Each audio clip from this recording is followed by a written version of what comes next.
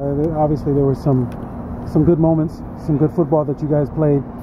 What can you take from that game and apply it to obviously another tough opponent coming up on Saturday? Yeah, I think that I think we're all disappointed.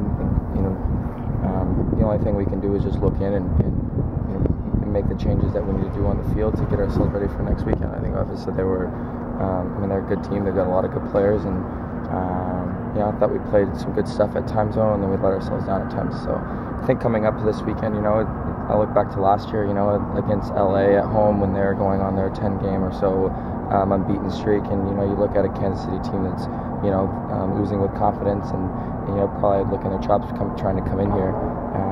But this isn't if you will, like a struggling team. There's too much quality and potential in this group, and I think all of us just need to look in and believe in ourselves, which I think that's the biggest message, and obviously learning from our mistakes.